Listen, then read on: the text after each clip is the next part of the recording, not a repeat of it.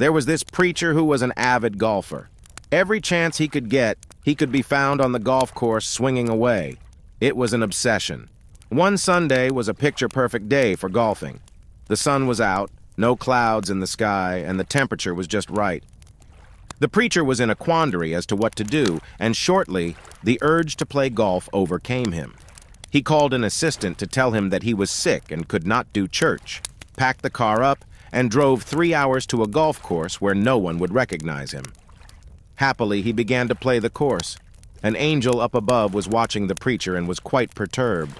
He went to God and said, "Look at the preacher. He should be punished for what he is doing." God nodded in agreement. The preacher teed up on the first hole.